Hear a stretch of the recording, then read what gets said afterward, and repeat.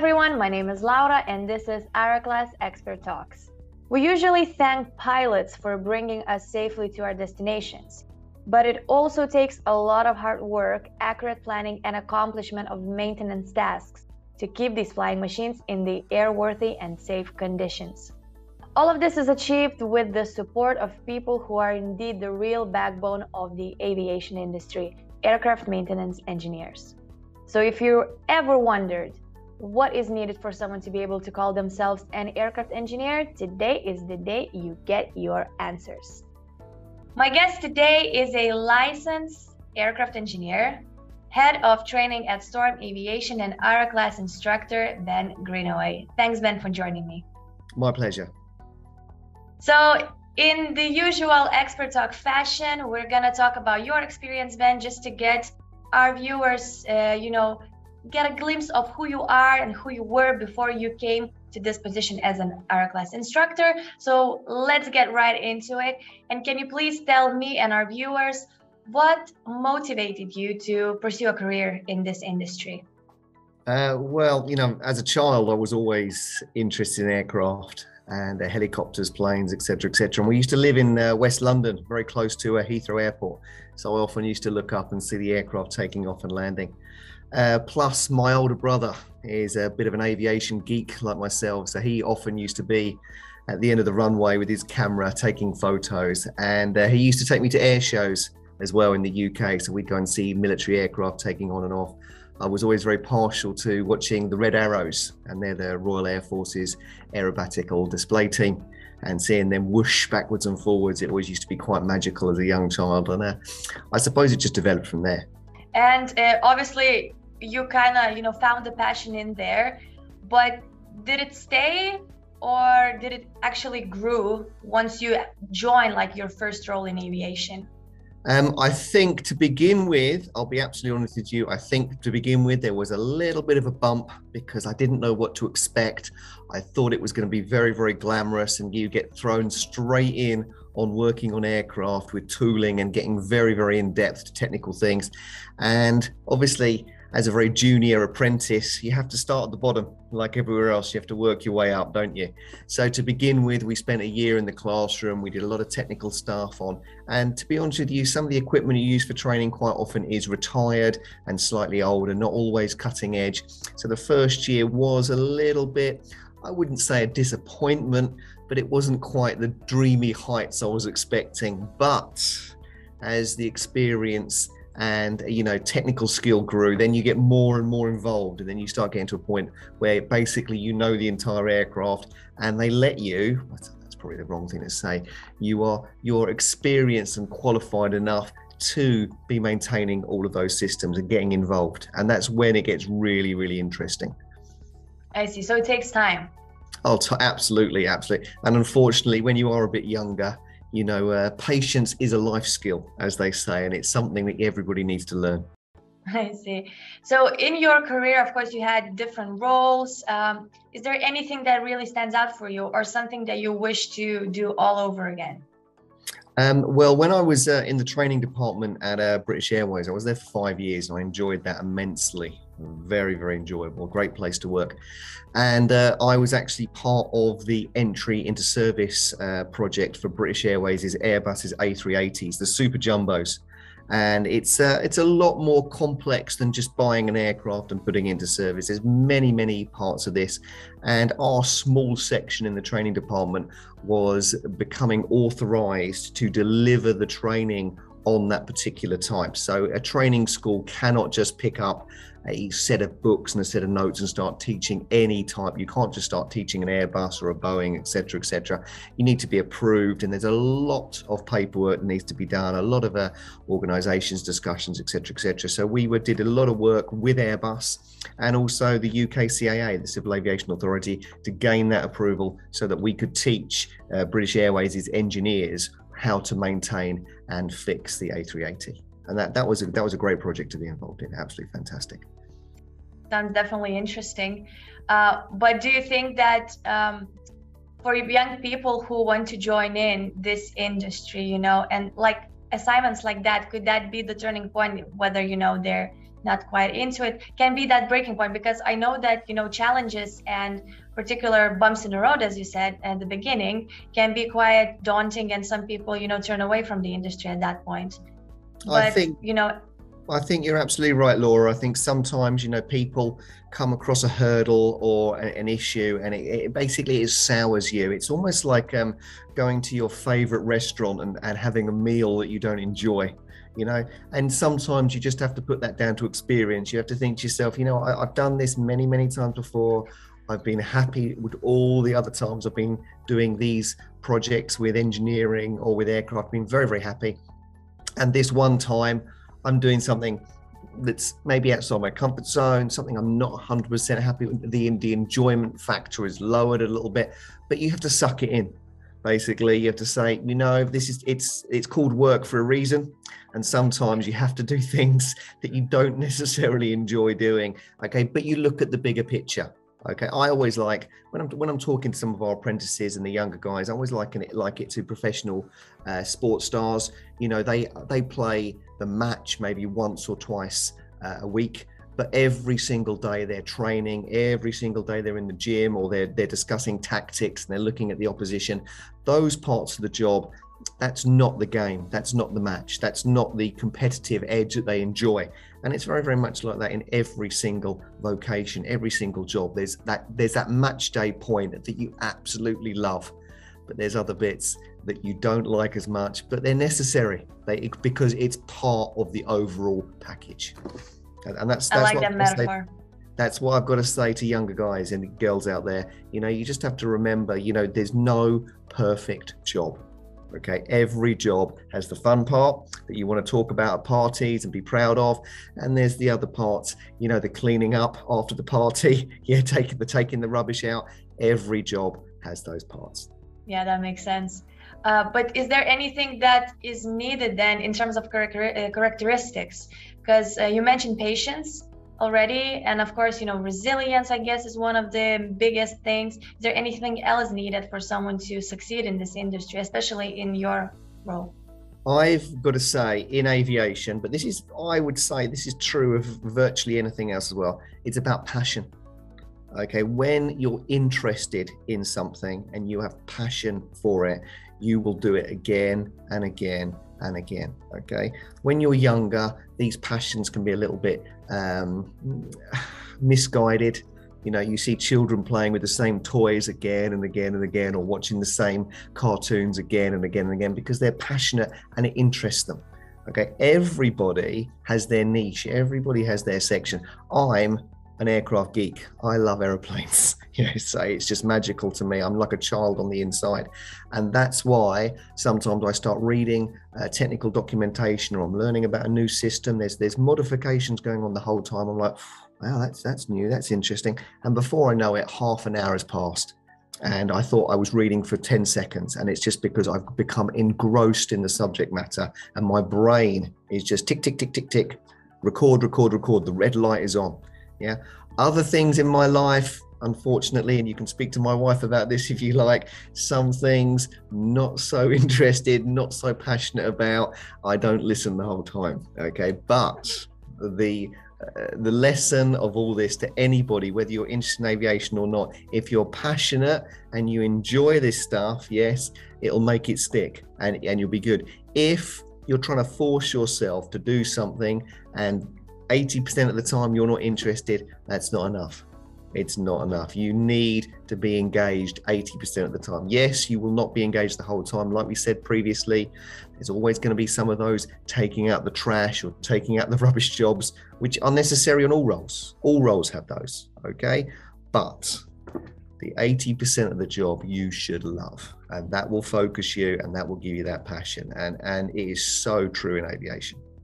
But I think, you know, you've got so much love for this industry that I guess it kind of brought you to another part of your job, which is teaching, because you want to share that love with everyone else, right? Can you tell us about your very first teaching experience? Why did you even consider this move? It goes back, I know this sounds strange. I used to work on the Concorde, and I'm very, very proud of this. And obviously the Concorde was a very, very prestigious aircraft, and we used to get a lot of visitors on the hangar. And for some reason, I'm not even quite sure how this happened, but we had like a little pamphlet that we'd give out to visitors. It was just like a photocopied 5 or 6 sheet piece of paper talking about the top speed, the characteristics, the fuel load, special technical aspects. And then just one time our shift manager said, oh, can somebody show these guys around? And I showed these people around as normal, and I was talking about the Concorde, and I was talking about this and talking about that. And then somebody said, oh yeah, your engineers really know their stuff. And then by default, I seemed to become the once a month general guy who would show visitors around the Concorde, just as an unofficial little 20-minute walk around the aircraft when it was in the hangar. And I did this, and I didn't even think about it. And then I was a trainee on a few courses. I got we do a lot of courses when I was at British Airways, and when I was a trainee, I got friendly with some of the instructors there because it's quite a tight knit. And there was a guy there called Paul, and he said, I think you'd make a good instructor. You've got a good way of expressing yourself and metaphors and analogies. And so I went for a job, and I got it. And I thought, instructing, there's nothing to it. I'm quite technically strong. It should be fine. But my first proper teaching was to about 30 guys in a room, and we used to do continuation training. And this is where every 2 years the engineers get brought back into the organization to make sure they have recurrent knowledge on important factors. And there's a fixed syllabus, and all engineering companies follow more or less this syllabus. And I thought, I've been on this course, I know this. And there's a big difference between knowing it here in your head and delivering it. Because when you're an instructor, even now, you find yourself listening to your voice, and you're concentrating on what you're saying as well. So it's almost as though you're doing 2 jobs. You're doing 2 jobs at once. You're talking and listening to your feedback. You throw in complex technical or procedural things as well, and then your mind is racing. And it's a skill. It is a skill. Luckily, I've got it. Okay, and I've managed to polish it and refine it. It's not for everybody, but I enjoy helping people. I like it when people give me feedback. Sometimes I've got bad feedback. I've not all my courses have been great. Some of the early ones were very, very poor, I'll be honest with you, by my standards now. It is a skill. It is a skill. But this first time was very, very difficult because you're delivering recurrent training that everybody already knows, and this is to your peers. And I'd been in the industry at this point about 20 years. But of course, I was in my early 30s, and there's guys there in their 50s and 60s. These guys had been working on aircraft before I was born, and you've got 30 of these guys in a room. You have got hundreds of years of experience. And the mistake I really made is I didn't respect the experience. It's 20 years versus maybe 400. And if you don't respect the class, things go south very quickly. And unfortunately, on my first few courses, I learned this the hard way. Yes. So if anybody is in engineering and you're thinking about going into instructing, you have to remember that you might know a lot, but you are never going to beat the class, because those guys out there have your knowledge as a group, if that makes sense. And you have to respect. You have to respect the class. Absolutely. Yeah. But now you made a course for our class together with our sister companies, FL Technics and Storm Aviation. And it must have been a bit different than, standing in front of a green screen, kind of just speaking to a camera rather than just seeing everybody's faces. Was that different, better, or maybe even harder? I've done a couple of videos, but they've always been almost like a live time around the aircraft, and they've been in. I know this sounds strange when you're doing technical videos and you're standing by the engine. The components on the engine are like your aide memoir. They're like your script. You look over, you see the generator, you see the oil pump. They're quite easy. When you're standing in front of the green screen and you just have a set of words in front of you, have the teleprompter, it's very, very difficult. I found it very, very difficult. And I'll be honest with you, there were a lot of cut, retake. We'll try that again. It got easier as the day went on. I did find it particularly strange because it was during the time when not everybody could travel, And so the support that we had from air class, it's not disrespectful, it was remote. So we were doing it in this green screen room, and we had several laptops set up, and on the laptops were the aeroclass specialists, the support team, giving me support from 1,000 miles away, which was strange because obviously in the past when I've done these sort of videos, the director and the supporting director, etc., the sound man, etc., have all been next to me to give me that support, where it was just me and the cameraman basically in a green room. So it was strange. It was strange, but hopefully you and everyone else at Aeroclass and the rest of our viewers like the finished product. I'm very proud of it. A lot of effort went to it. And hopefully the next generation can see that, and they'll learn some good stuff from it. So let's talk about it. Can you please tell us a bit more about the course, what it covers, and who should maybe, get their time and just sit down and watch it? Well, the course is really aimed at anybody who needs to know more about how to become a licensed aircraft engineer. So this could be young people or even mechanics and technicians who have been in the industry for a while. They're established at a certain level and they want to progress. They want to move up to that licensed aircraft engineer position. What do they need to do? What do they need? What are the regulations? Where do they go? Where do they need to start? In many cases, a lot of these people are already on the journey. They just don't realize it. Okay. These people have some of the skills and definitely the experience that you can take into account to gain the license. They just don't know how far along on the journey they are. It's also really, really good, I think, for a lot of support staff. So in many cases, like an engineering organization, a maintenance repair organization has many different roles. We get people in from different industries and they don't quite understand the role of the licensed aircraft engineer or the regulations that are necessary, the ones that we have to comply with to get those positions, and how it works when maintaining aircraft to keep aircraft serviceable. And so it's quite important that these roles take it as well. So any support roles in the compliance and safety departments, for example, quality, etc., these are the sort of people, if they don't quite understand the role of the LAE and what they need with regards to a Part 145 maintenance repair organization, the course is ideal. And I know, especially for me, since I'm in no way related to that field, it might seem a bit, so how do you become an aircraft engineer? Like, do you need to start from school? Like, do you need to be into physics? Do you need to be into a particular subject to, approach that career? What do you think is there only one way, or can it be, different situations for everyone? There's several different ways of doing this. There's some people who basically will go to an approved school. Okay, so you'll go to what's known as a Part 147 maintenance training organization. Now, Part 147s actually have two parts to them. The parts are parted, if you will. So 147, first of all, some 147 training schools will offer you what's known as a basic course. And this will be a few years in duration. And basically, in this basic course, you will have basically competence in the fact that you will pass your exams, you will get knowledge. So they will teach you about the basics of aircraft systems, etc., and you'll pass exams to get the knowledge. And also they will offer you experience. And once you've got the required experience working on aircraft systems, parts, landing gear, engines, etc., then you can get your license. Now, that's not the end of the story, because to become a proper licensed aircraft engineer, you also need to do specific type training. So that's the second part of the 147. The 147 also gives you type training.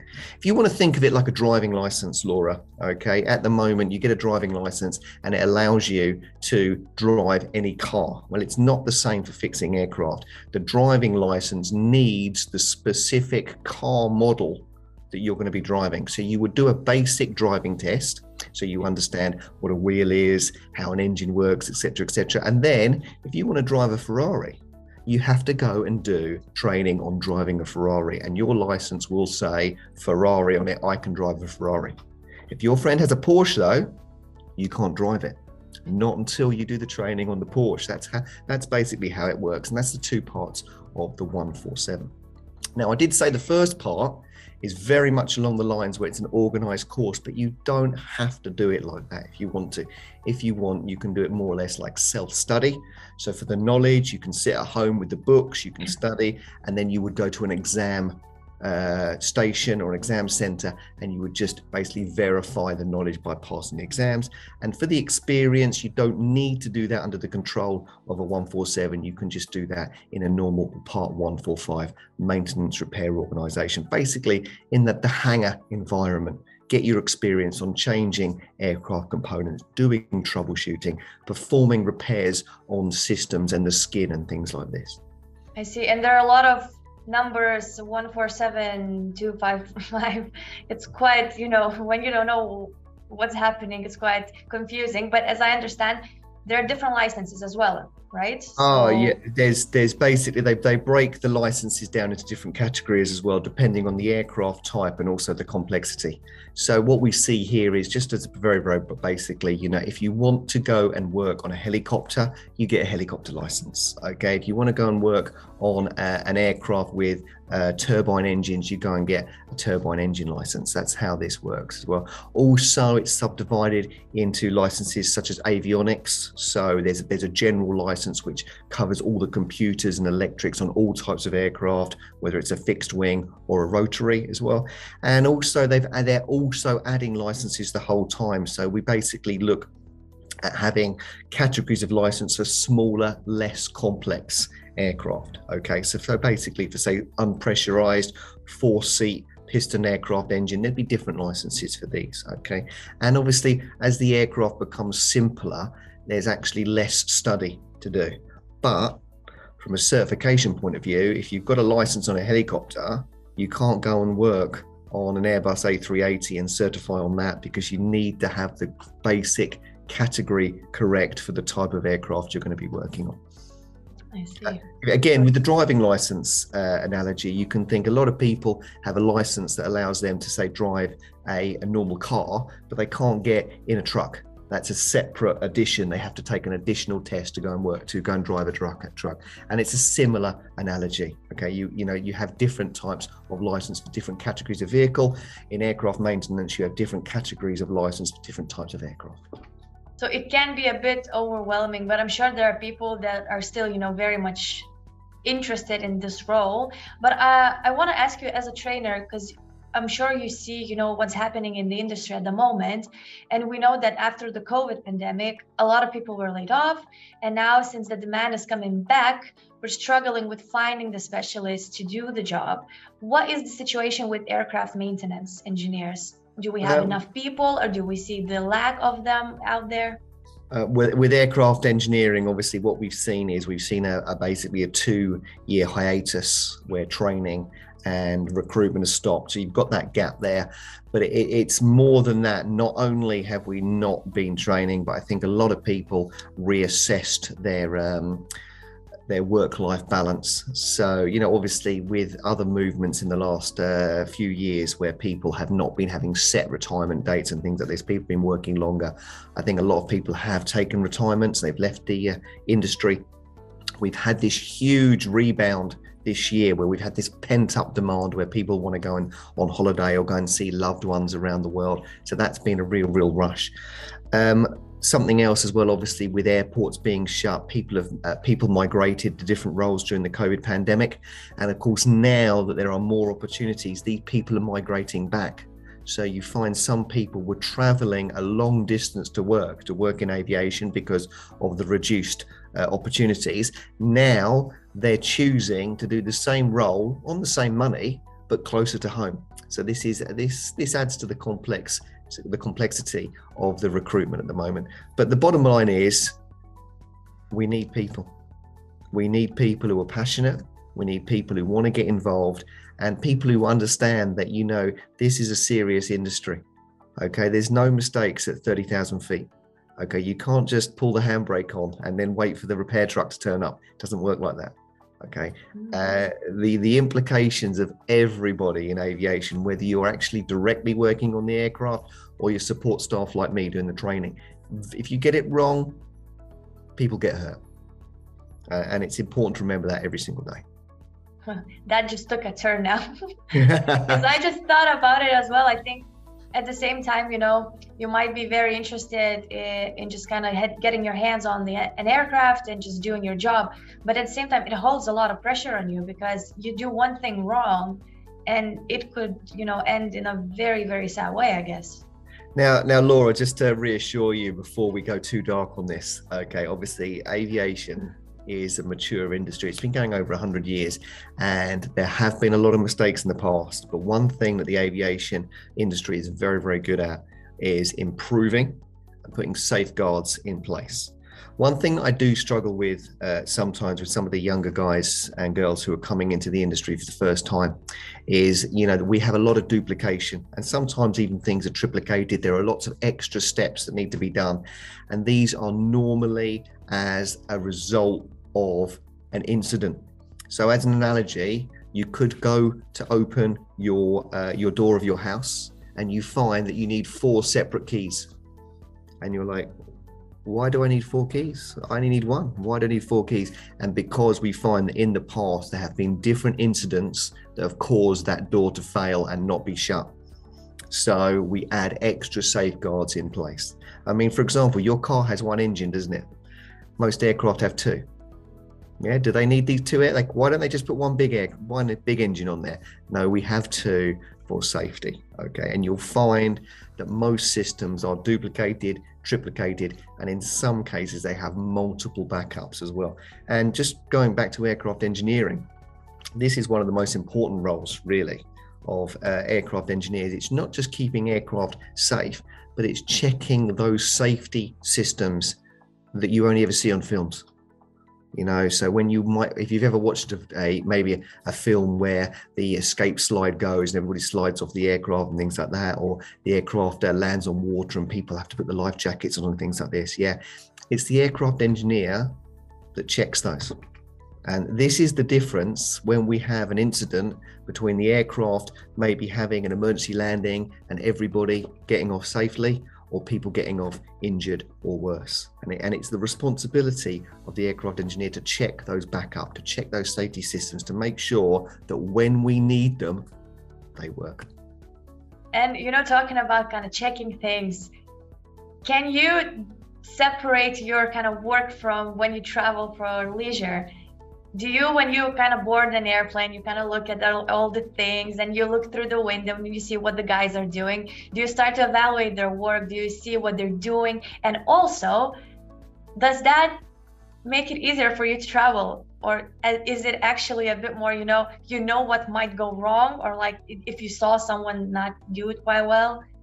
Do you know what I mean? Like, does it make you think about that? First of all, obviously, you know that the windows on an aircraft aren't huge, are they? And also you're sitting quite high up. So to properly evaluate somebody doing a job, okay, it's quite difficult. Okay, but I will say whenever I fly, I pay attention to the systems, I pay attention to the noises, I watch what the cabin crew are doing, not in a bad way, but because I'm a geek and I like aviation, as mentioned, I'm always watching these sort of things. I'm looking at the flight controls moving, I'm listening to the landing gear retract, I can hear the flaps retract as well, the motor's running, things like this, it fascinates me. It fascinates me. With regards to watching people work when I'm flying, I've never ever seen anything that's not been done 100%. Everything I've seen, on the few occasions when there has been problems, I've always seen aircraft engineers doing things professionally and safely, not just for their own safety, but for the safety of everyone around them. Because obviously we understand how, as a community, we understand the potential of making a mistake, or what that could lead to. So that's it. I do have one little pet hate for my brothers and sisters in the community, and that's dirty fingerprints on cabin panels. So sometimes, obviously it's a dirty job we do. Aircraft engineers don't get the opportunity to wash their hands in the same manner that doctors and surgeons do. Maybe they should, I don't know, maybe they should. But sometimes they'll remove a panel in the cabin to get access to another component for testing or replacement or something like that. They replace the panel and you'll see, say, a dirty mark on the ceiling. And I just think it doesn't portray the professionalism or the amount of respect that the trade requires. And I honestly think it would take nothing just to get a clean cloth and just wipe that mark off. And I think people, it just, you know, if your car came back from the garage and you just spent a lot of money on an expensive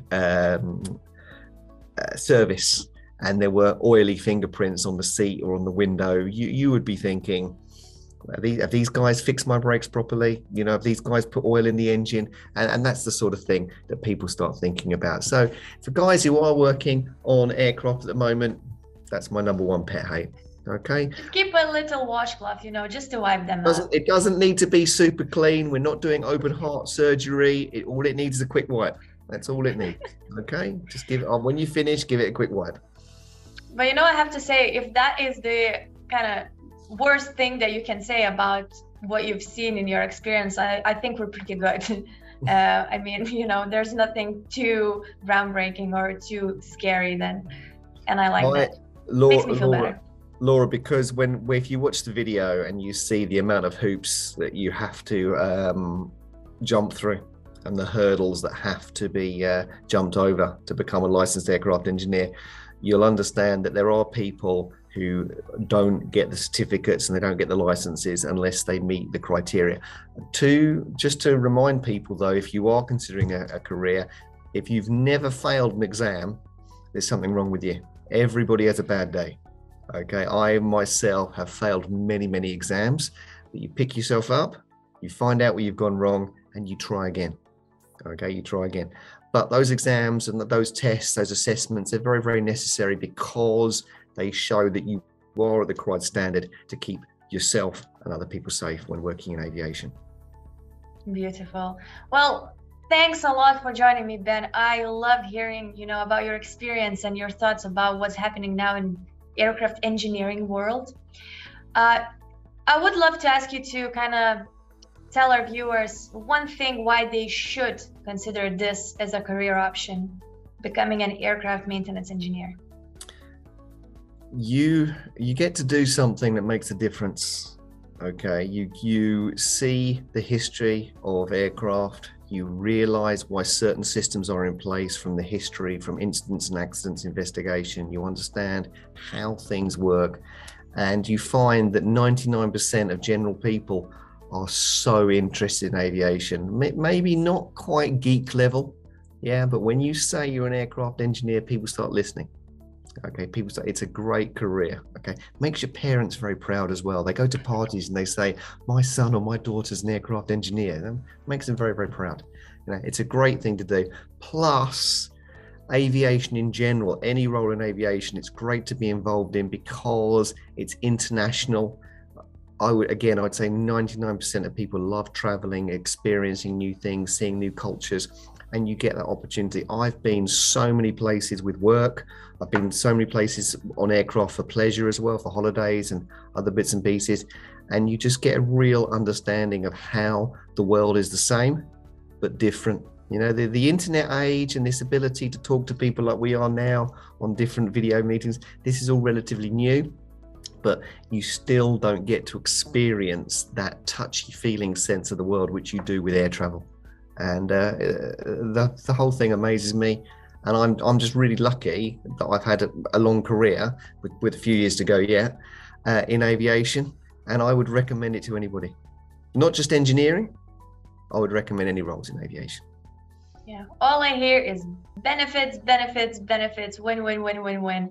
So that's lovely to hear, Ben. If you want to learn from Ben and become an aircraft engineer, you need some guidance, make sure you visit our webpage and check out his course that is done with FL Technics and Storm Aviation. So that's it for today. Thank you very much again, Jen, for joining me. And my pleasure. Take care. Thank you. Thank you, Laura. Okay, bye-bye.